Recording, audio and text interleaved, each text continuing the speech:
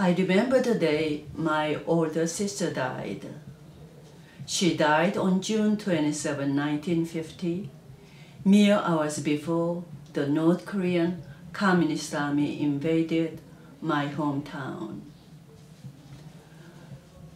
Our neighbors were fleeing, but with my sister just dead in the house, we could not do so.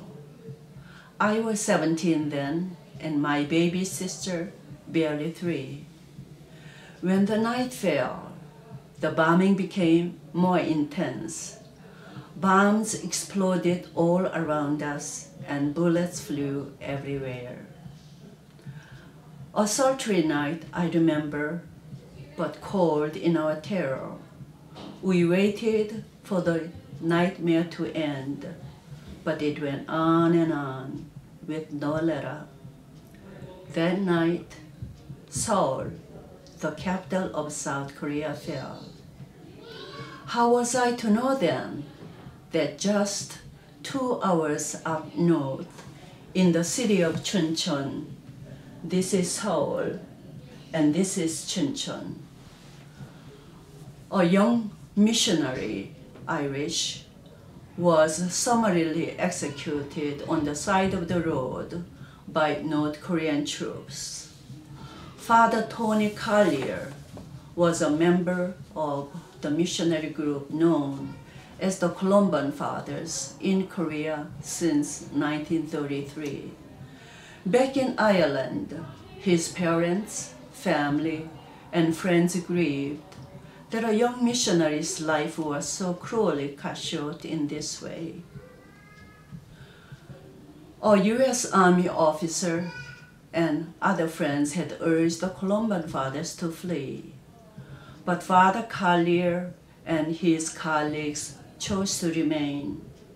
They wanted to share the fate of their people in their darkest and most desperate hours.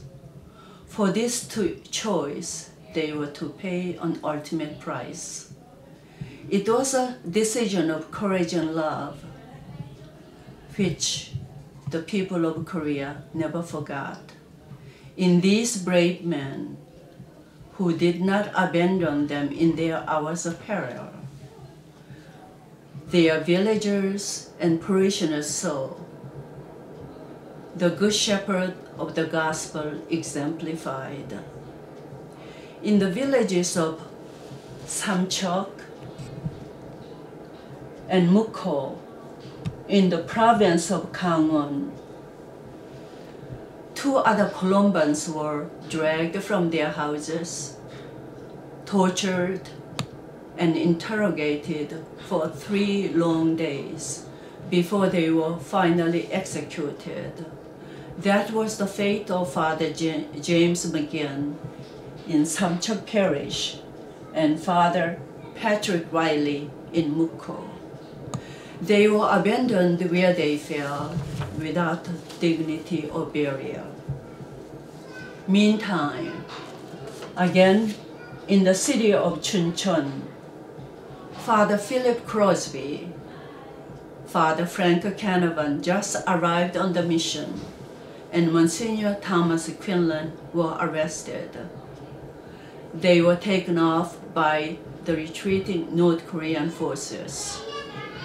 Thus, these 3 men began what came to be known as the infamous Death March to the prison camps in North Korea.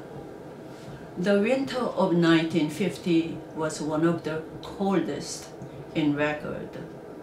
Many prisoners who were in company with our 3 Columbans did not survive the cold and hunger that plagued them during their long and tortuous journey across the frozen landscape.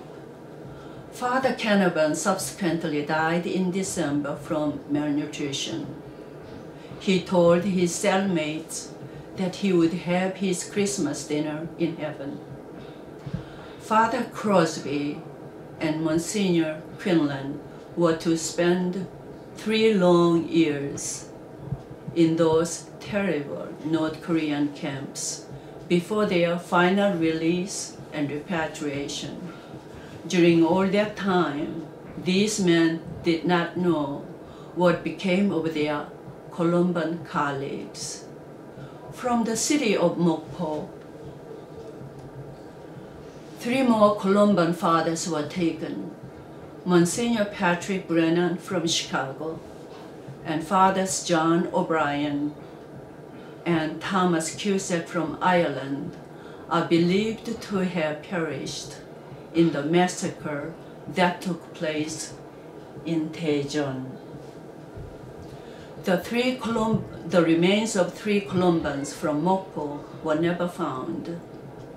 For the heartbroken families of these 3 brave men, there has been no closure to their grief. It's a terrible story, a tragic one. Somehow, the last lines of Francis Thompson's Daisy come to my mind. Nothing begins and nothing ends that is not paid with a moan. For we are born in others' pain and perish in our own.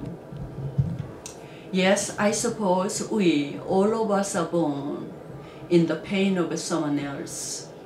The fate of many Koreans, thousands, perhaps millions, God alone knows, was born in the pain of these men, their pain of love. Surely it was love, because love can only be bought with the last coin we have. Thank you, fathers.